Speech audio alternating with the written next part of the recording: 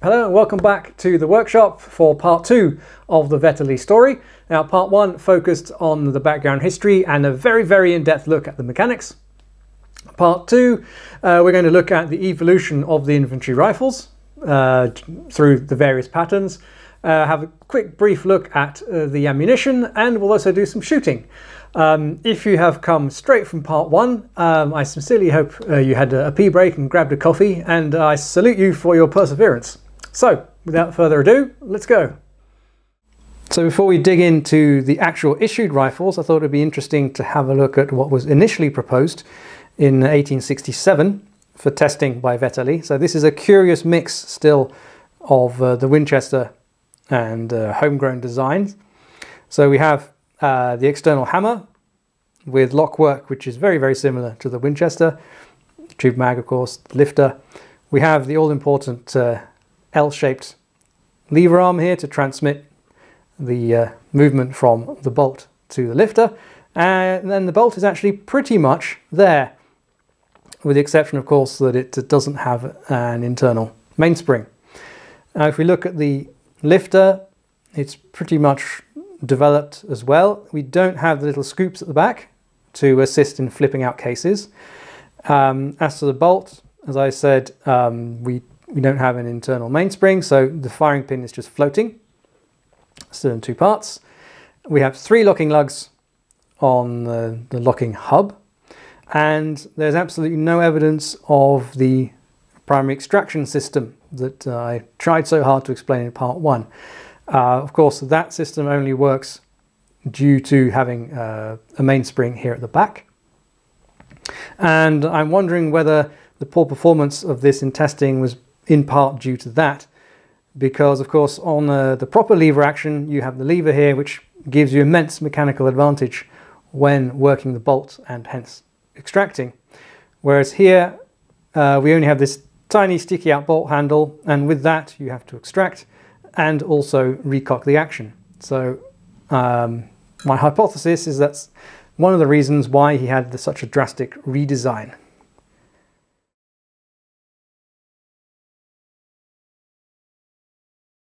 So we'll start with the one that hopefully most people will recognize from part 1. This is the model of 1869/70, so what I consider the first general issue rifle after the prototypes and trials, and it has most of the features that will stay, apart from changes in style and a couple of extra things which disappear rather rapidly, like this loading gate. It's simply a piece of spring steel, and it's retained in place simply by its own tension. Then we have a magazine cutoff, which was popular in practically all early repeating rifles. I explained the function in part 1, so I won't go into that again, but that's going to disappear rather quickly. And we should also have a sort of clamping, sliding dust cover for the ejection port. This is usually missing because it can just come off rather easily and rather quickly withdrawn as well, so it's even though it should have one, it's not surprising that it's long gone. I have a replica on a later pattern, so you can have a look at that later. Now you can see also there are 2 holes here. These are gas vents in case of case rupture, which was not unusual back in those days. The Swiss had some difficulty in perfecting their cartridge manufacturing technology. Also bear in mind that since it's a rimfire case, it needs to be relatively thin, and it's a reasonably powerful cartridge to be a rimfire case, so it's not surprising that they provided for the eventuality of having some case ruptures. Now the rest is pretty much standard. The bayonet is at this point the same one that they used for the 1863 percussion rifles. There is a slightly later variant specific to the Vetterli, and the only difference is in a slight thickening of this webbing here, but you really need to measure to see it. I have 2 of these. One of them might be a dedicated Vetterli one, but I can't tell without getting a micrometer out. Now one distinctive feature of this pattern is the what are called Baddeley bands. So the barrel bands, as you can see here, are pretty thick when they sort of protrude from the fore end. And if you compare that to the general later pattern we have here, which has sort of machined away the excess material. So these are for all three, well, two, I should say, and the nose cap is square, not squared off. Now I mention this because it wasn't always the case.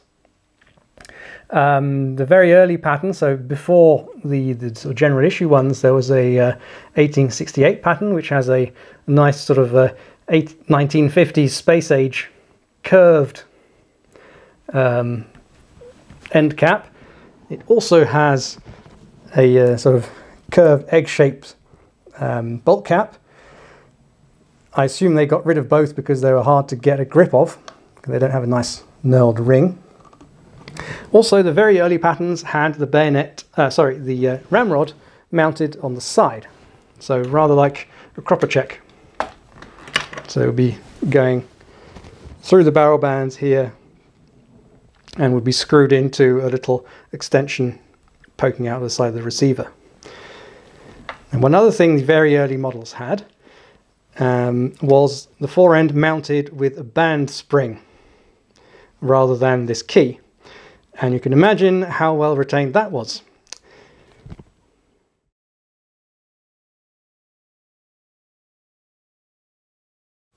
So next we come to one of the most common ones for collectors nowadays, a model of 1869/71, which is basically a rationalized version of the previous one.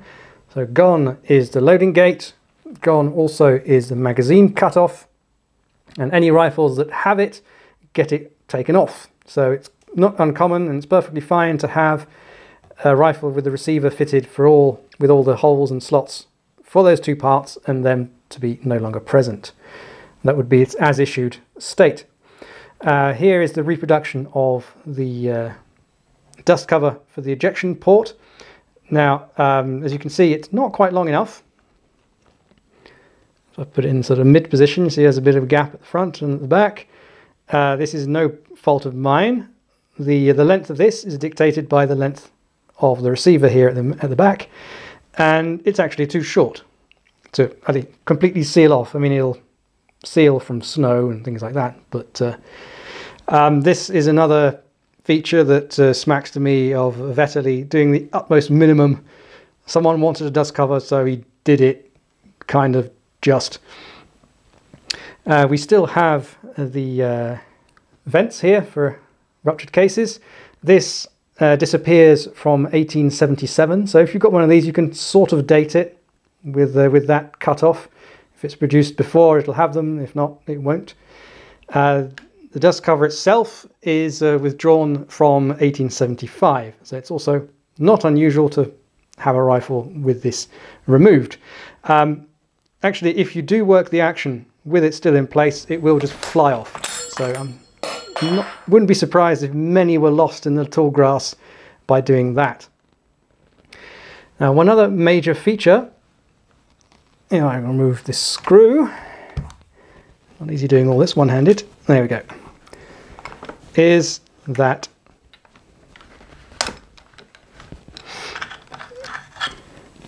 we now have a separate plate for mounting the pivot arm for the lifter. Before, on the previous model, it was part of the plate with the trigger guard, so you had to remove the trigger guard and everything. Now you just remove the cross screw and you can just drop out the unit for cleaning. Another thing that's been added is a little peg on the underside of the sight leaf. This means that we now have, it's now fixed at the minimum setting of 225 meters. The previous sight was also had this minimum setting. However, what could happen was if you applied too much pressure on the sight leaf, it would break the little slotted connection between the leaf and its mounting arms here, which has actually happened on the earlier rifle on mine.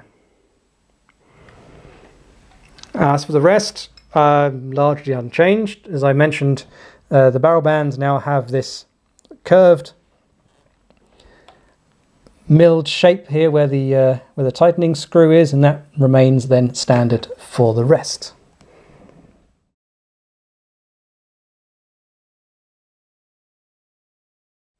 Okay, so now we have the 1871 Stutzer.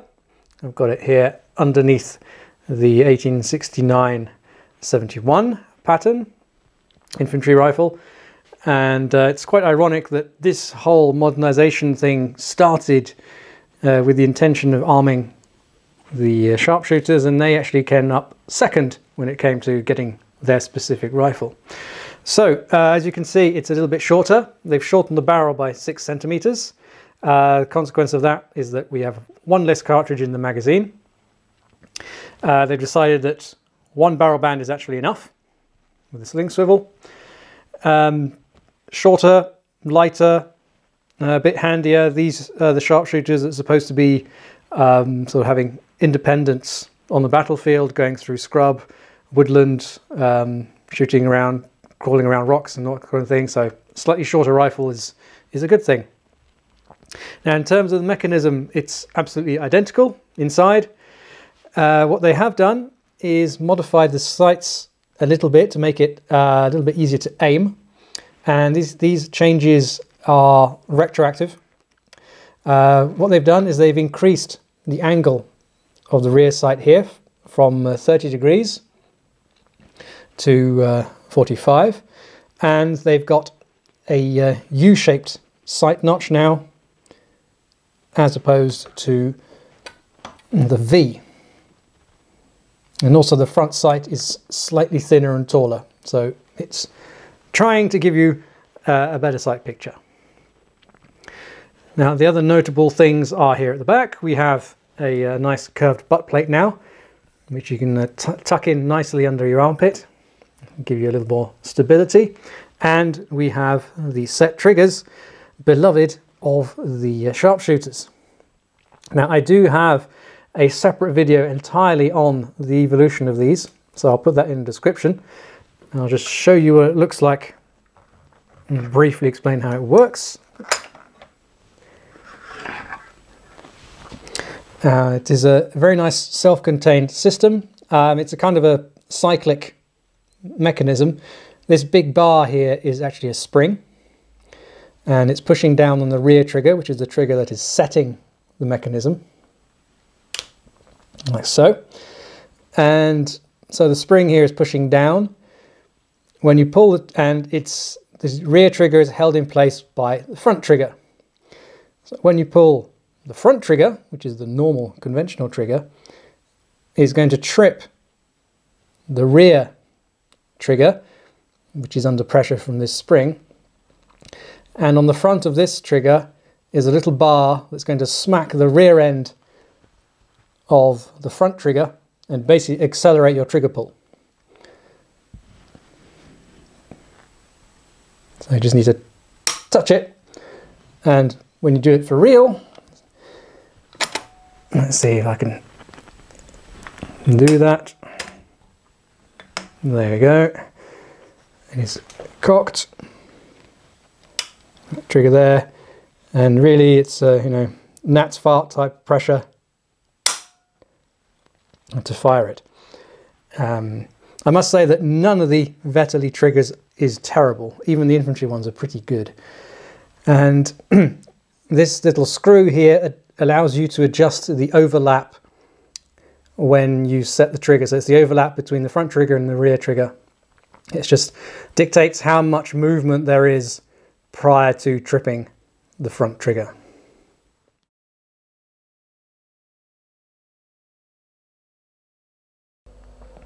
So now we come to the model of 1878 infantry rifle, which saw mainly some cosmetic upgrades or changes. What they have kept from the 1871 is one barrel band now, just for the sling swivel. They decided that was enough after all. They have got rid of the checkering, so it was an unnecessary luxury. And the most notable redesign is of the rear sight, and this is due to Mr. Rudolf Schmidt himself, who started dabbling in the Vetterli. Now the minimum sight setting is the same, 225 meters, but we now go all the way up to 1200 meters. And we no longer have any gas ports because this is produced starting 1 year after they were abolished. Internals remain the same. We have a redesign of the trigger guard.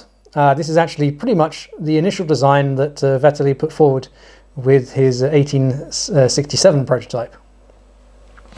And now finally we have a curved butt plate also for the infantry rifles.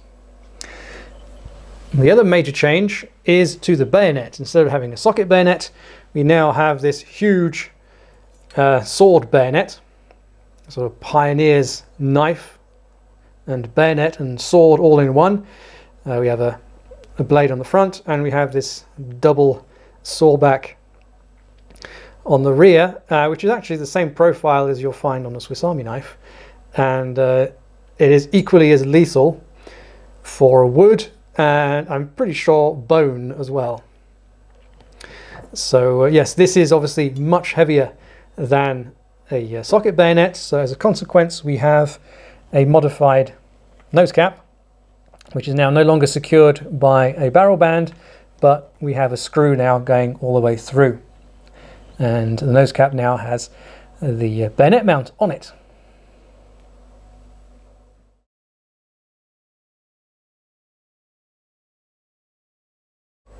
So these are the last two models I want to show you, and I'll show you side by side because they are basically identical. This is the model 1881 infantry rifle and Stutzer. Now the only difference between them is simply that the Stutzer has its set trigger, of course. Otherwise they're identical in length, sights, function.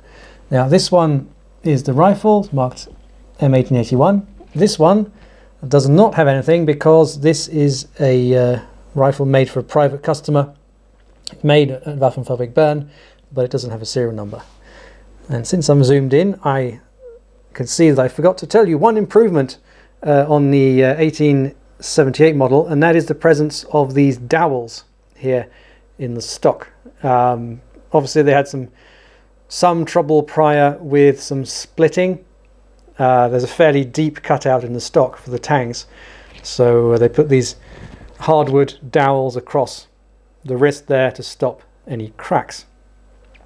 So I'll take a look at the set trigger in a second because that's been modified, and we also have a slightly modified rear sight. So let's take a look at that. So here we have the modified 1881 sight. The sight base remains the same. We still have the minimum of 225 meters and a maximum of 1,200 meters. But they obviously decided that the cartridge had a practical accuracy that could go a little bit further. By the way, the cartridge didn't change over the black powder era. There was a couple of changes to the bullet in terms of where the grease grooves are, shape of the cavity, but the weight remained the same, and so did the powder charge. So it wasn't really a sort of a ballistic overhaul at any point. It was just they thought they could, have a practical accuracy further than initially thought. So what they've done here is that they thought they could get an extra 400 meters out of it, and to reach that distance they have made a telescopic rear sight. This is Mr. Schmidt's design. And the way you would use it is you set your increment here relative to the fixed sight. So if we take 1,500 meters there, a bit stiff, they always are there, and then you lift up the sight to its maximum setting. There's a nice little witness mark there, so you know where you're in the right place.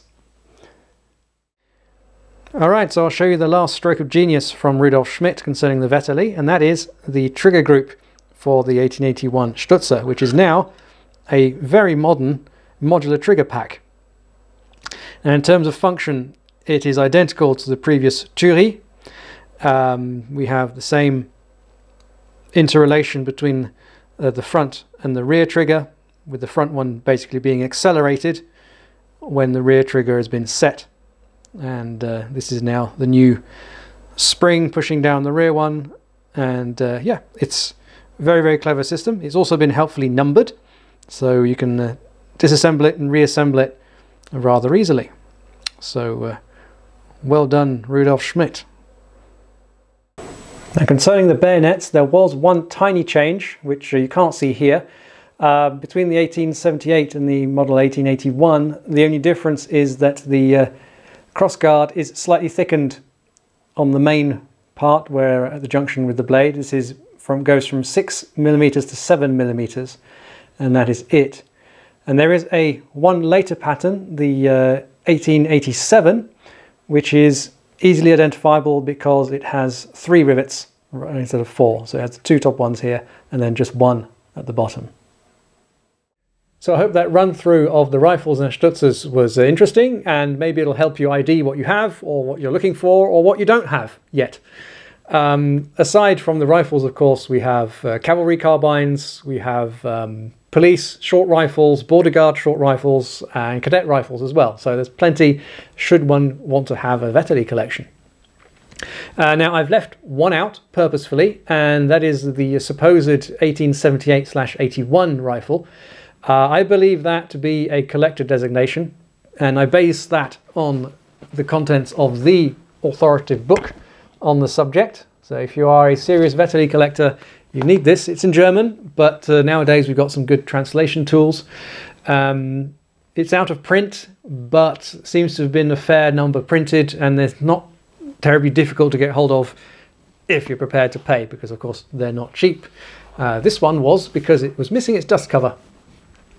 Anyway, in this book is a complete list of changes for the infantry rifle series and the Stutzers. And under the 1878 section, it just says that from November 81, they get fitted with the 81 sight. That's it. There's no indication that there's a change of designation. It's still an 1878 rifle. So there we go. That's what I'm sticking to. So in this wonderful list of changes, there are of course a host of other very tiny changes. Changes in design of barrel bands, thicknesses, thinning in places, thickening in places, all sorts of stuff. And I've made a list of a couple of other things which you might find interesting. So first, in July 1878, we have a switch from iron receivers to steel. They're still being largely machined, but there's a note that in 1884 they changed to forged steel receivers, so they've made some progress in the machining. The next question is the application of bluing, because it seems very, very inconsistent. When you come across collections today, you'll have 2 rifles which have bluing applied in different places. Unfortunately, the tables don't really help. The only concrete information is that from November 1881, we have expansion of bluing to include the sight, the bolt, cap and spring cover, the bands and the sling swivel. And there's a note that that prior to this, it was only applied to the barrel and the receiver. Unfortunately, we don't know when the bluing was applied to the barrel and the receiver, so we don't know. And there's a final note on bluing in 1887, which states that the bluing is expanded to the internal components, so the lifting arm, the lifter assembly, springs, trigger, and all that. And the last one, which I wanted to mention, was the addition of a spare striker fork under the butt plate. This was done from March 1882, retroactively also for the 1878 rifles. Right, now I think we can go on to the ammunition.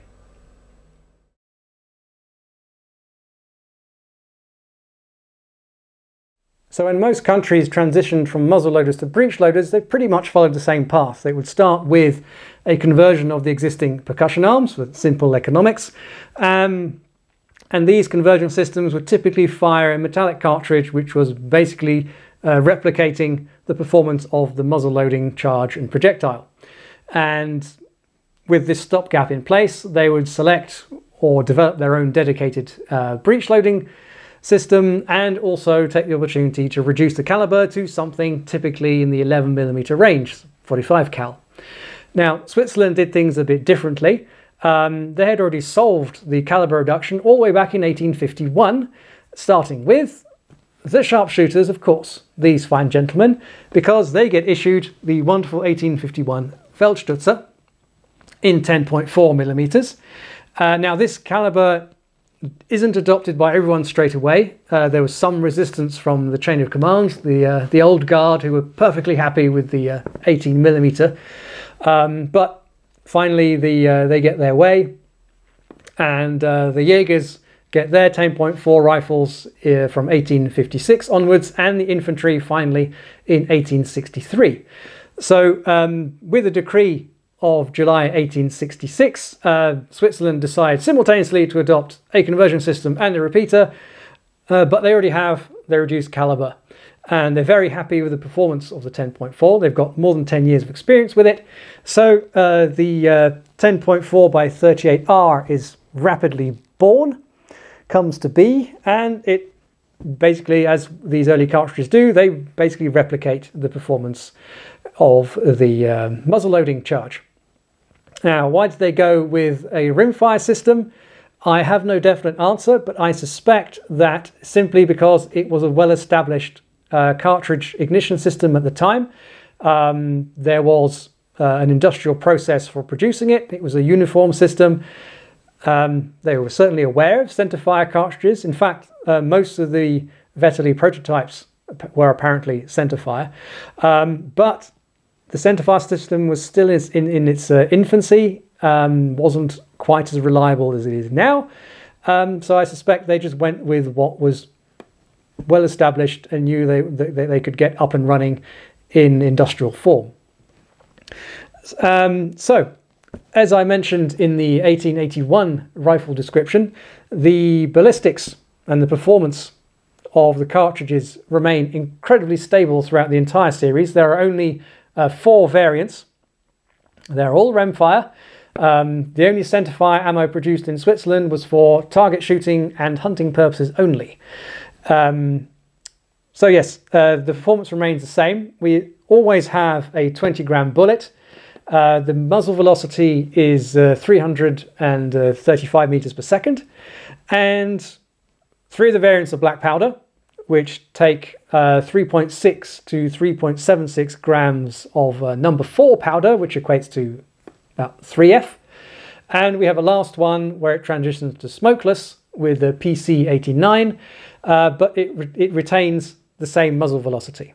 So we'll just dive in quickly to the 4 variants in question. So the first cartridge is the 1867 pattern. This has a classic round nose bullet, which is of a heeled design, as they all are. And the maximum diameter just forward of the heel is 11.1 millimeters. It has a hemispherical cavity and composed of soft lead and has 4 grooves.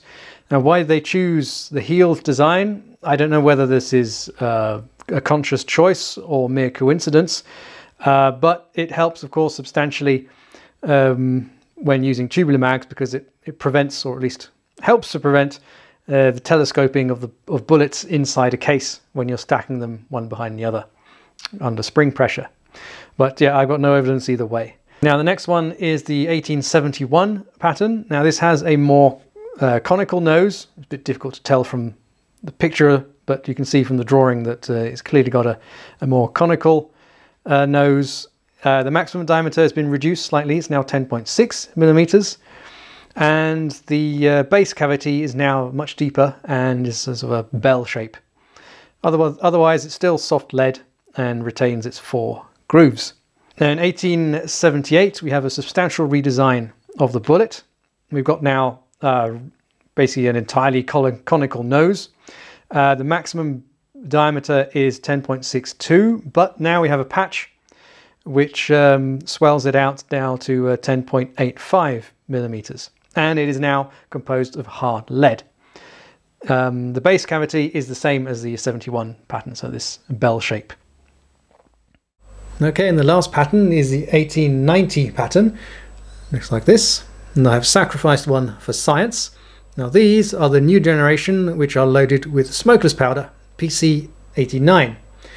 And this is what it looks like. So the bullet has not changed. It is the 1878 pattern with this sort of onion skin patch, very, very thin. And just to differentiate it from the previous pattern, they have an extra strip of paper just to cover the junction between bullet and case. And the powder looks like this. And it's not very much, 1.25 to 1.45 grams of this stuff, and just enough to reproduce the muzzle velocity of the black powder round. So this is still going at 435 meters per second. And these are the typical Vetterli ammunition packs. They always came in packs of 10. And the smokeless ones very helpfully have this red stripe across them with PC89. Not that it actually mattered in terms of safety for the rifles. It will be quite interesting to compare also the bullet between the last generation Vetterli GP90 and the first generation 7.5 GP90. You can see certain similarities in the heel and the cavity between the two. So here's a small collection of other sources of Vetterli ammunition. In the US there was the Remington and Winchester. That was produced well into the 40s. There was a big influx of surplus Vetterli rifles, and they made good truck guns. Yeah, it made sense to have a domestic production. On the left is a civilian production hunting cartridge, which is in a center fire. It even says so. Jagdbüchsenpatronen. That would be for Vetterli or Martini rifles as well. And the one below it is a bit odd. I didn't know this source. Italian produced, but for an American arms company. Perhaps the strangest of the lot is the actual Swiss military package there from 1932, which is quite astounding, since by that date they'd even stopped producing the 7.5 GP90. So it's a bit of a puzzle as to why that batch was produced. The military ammo was produced in batches. The most common you find today are the GP, so the GP 1890 in the 1890s, 91, 92 is particularly easy to find. It seems from the documents I've found that they liked to keep a reserve of 200 rounds per man. In terms of what they carried, I couldn't find an official number. However, based on the size of the magazine pouch and the size of the packages compared to the previous percussion cartridges, they're pretty much equal. And then it was 60 rounds per man, so I wouldn't be surprised if that was maintained during the Vetterli era. So now over to a bit of shooting as promised. Now the first bit is some footage from the last day of shooting at the 300 meter range at Gimmelwald, the most beautiful range in the world. I thought it was symbolic to shoot with a Vetterli, with black powder rounds, since the first shots were most likely fired with again with a Vetterli all the way back in 1877.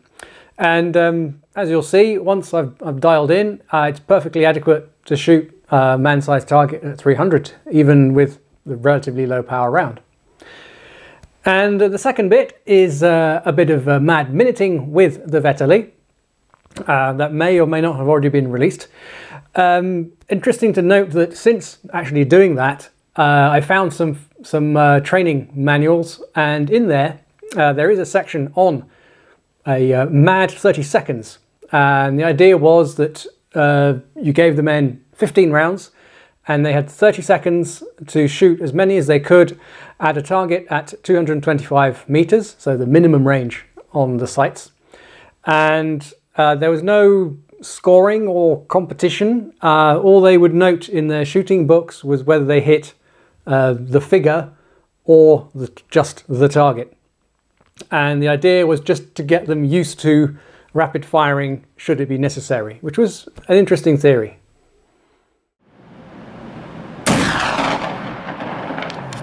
Right.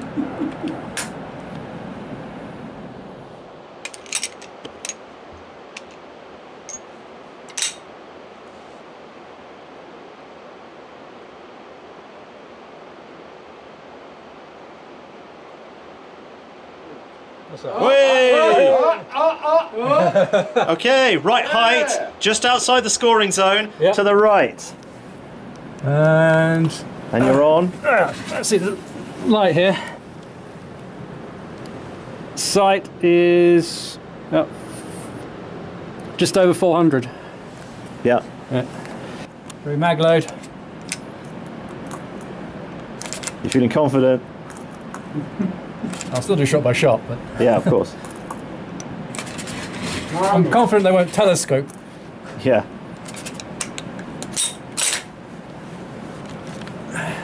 Okay.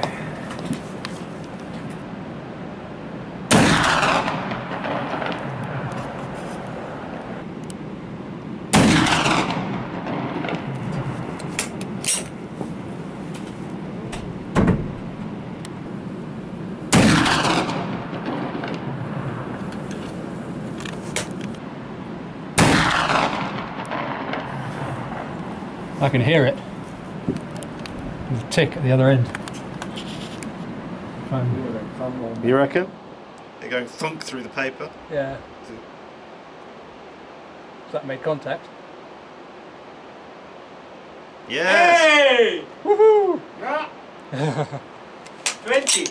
The old girl can still do it. 44 points.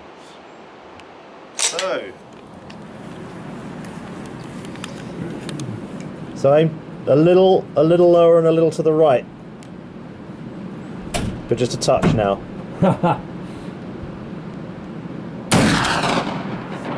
It's too far to the left.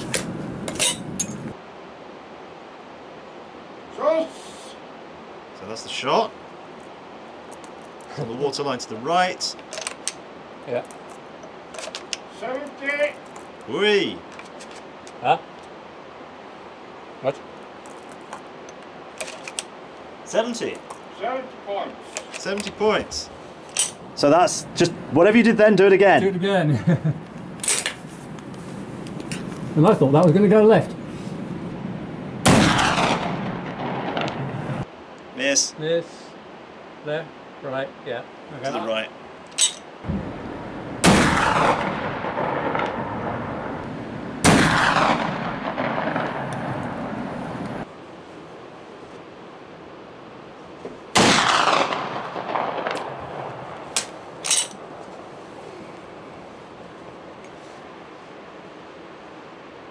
Go left. That's the last one now. 43.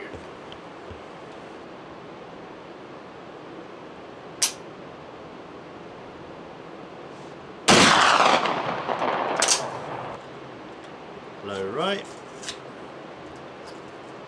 80. Whee!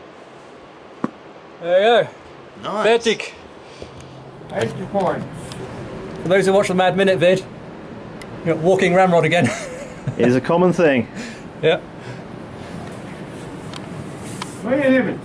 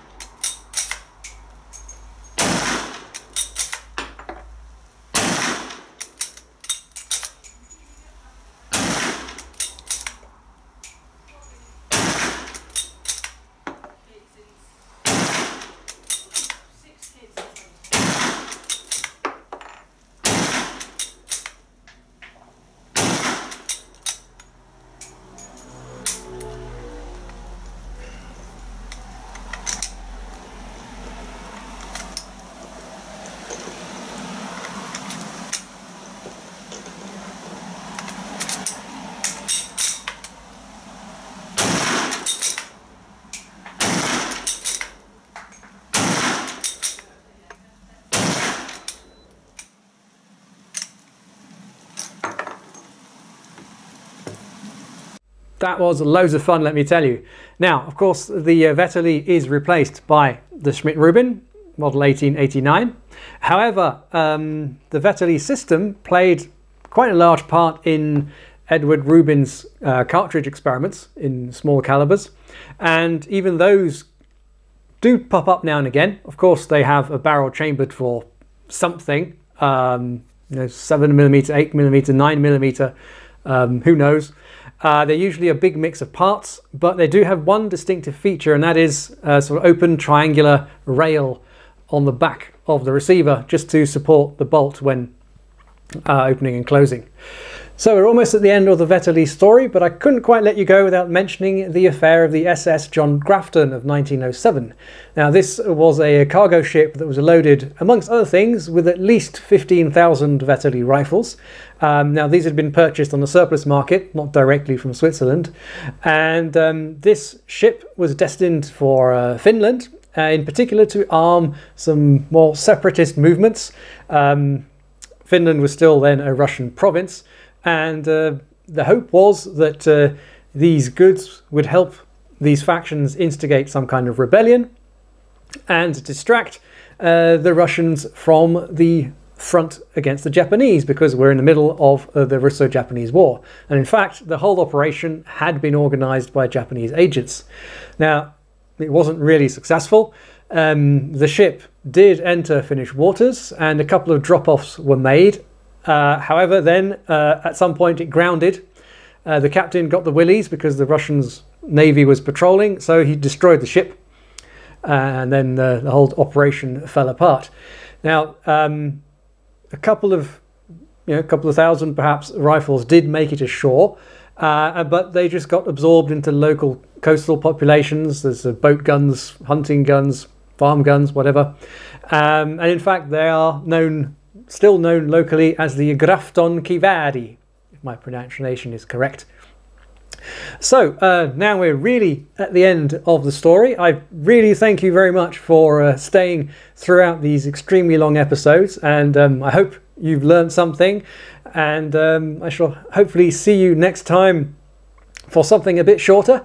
And in any case, thank you very much for all your support across all the platforms that we post stuff on, and thank you also, of course, particularly to our patrons, which enable us to carry on. So thank you very much, and see you next time.